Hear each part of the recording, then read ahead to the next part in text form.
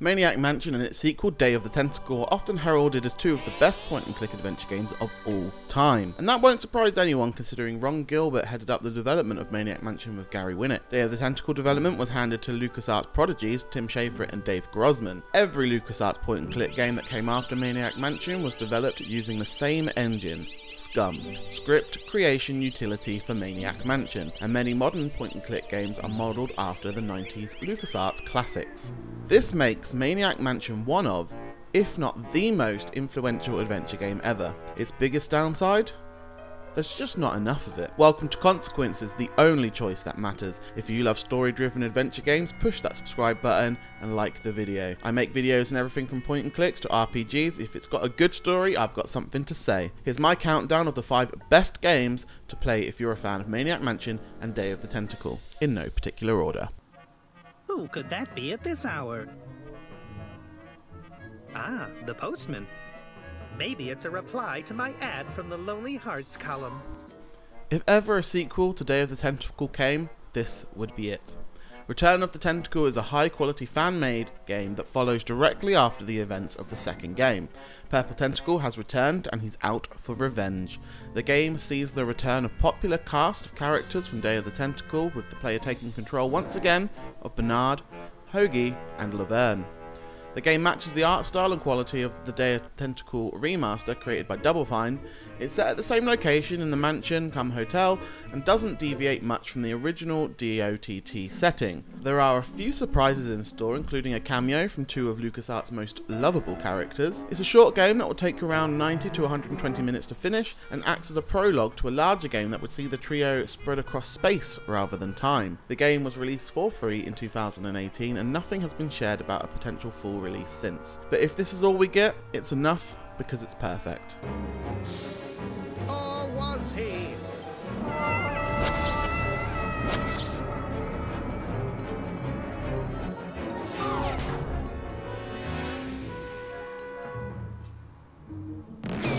If you've never heard of The Cave before, that's okay, but it's a game created by Ron Gilbert with the backing of Tim Schafer and Double Fine. It's kind of a spiritual successor to Maniac Mansion in a lot of ways, or at least it's the natural progression of storytelling techniques that were used in the original Maniac Mansion game.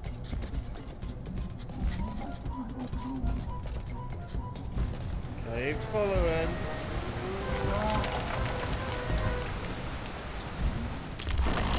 Ah, got ya. This has gone on long enough. See you later. You choose 3 out of 7 characters who are about to explore a cave to find something that their heart desires. The game contains puzzles relating to each character, and each of the protagonists has a different set of special skills that help you to master each puzzle. The game is heavily replayable as you mix and match the different characters to figure out their story and how they can work together while spelunking. Much like how Maniac Mansion gave you Dave Miller and 6 of his friends, each who had unique dialogue and action options. The Cave is Ron Gilbert at his funniest. There's no holding back on the jokes. Elements of Monkey Island also find their way into the game as well. Both games contain theme park themes and references, and that feeds into the stage design and overall atmosphere of both games.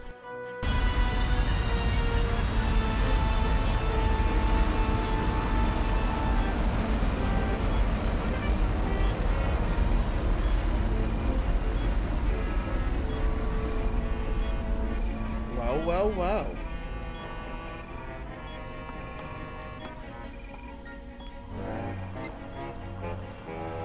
What we just witnessed may seem like horrific and pointless destruction, but if you step back and take in the big picture, you'll surely see that the lives of 100 million people pale in comparison to being able to spelunk a little further. Now how about an entirely free, short point-and-click thriller game in the style of Maniac Mansion? Billy Masters was right is the game for you. In the game you play as Billy, who's been grounded because no one believes him that his teacher is up to no good. When Billy realises his neighbours have been targeted by murderers, he tries to get his parents and the police to help. It's up to you to try and save the victims and finally get people to believe Billy. Complete puzzles, talk to horrible, and I mean awful parents, and enjoy a game that really does look and feel like Maniac Mansion. Bidding Masters won't take up too much of your time, but some of the puzzles can be rather challenging. I found myself at a metaphorical dead end more than once, only to find out that I had the right solution on my person all along. If you think you've got what it takes to protect the neighbourhood, you can pick up this game for free via the link in the video description and have it finished before tea. Whatever you're selling, I'm not buying. So take your dime store suit and good news pamphlets and stick them where the sun don't shine.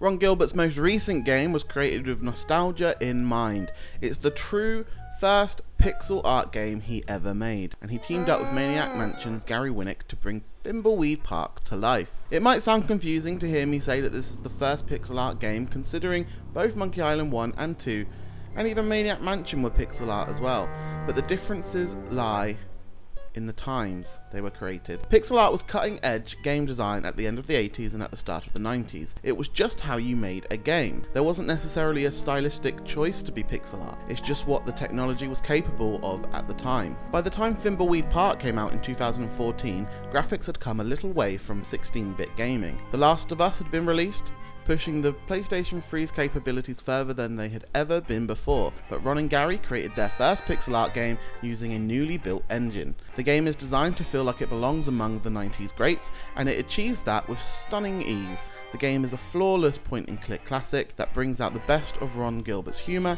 and legendary game design. You play as 5 different characters on the backdrop of a small town murder and a growing mystery. Maniac Mansion and Monkey Island are clear inspirations for this game, but it is much more than a throwback game. It is a modern game that stands independently for its characters and its story. If Maniac Mansion is your thing, Ron Gilbert's latest game will scratch that itch. You know, I was at your fateful last performance. Well, good for you. So did I insult you? No, I was hiding behind the person in front of me.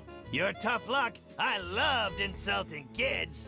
It was so easy to make them cry.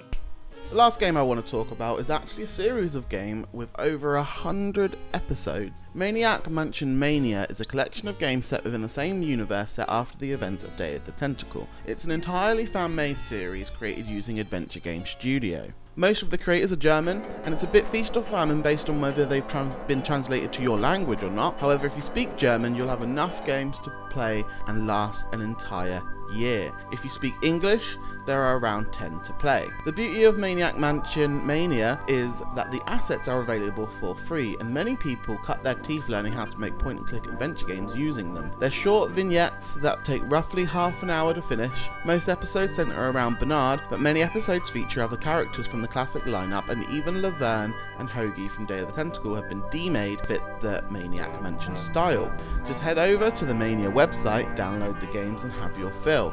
The link, as they will be for all these games, are in the description below, so be sure to go and check them out. If you enjoyed this video, don't forget to like, comment below your thoughts, and subscribe so we can get the channel to 1,000 subscribers.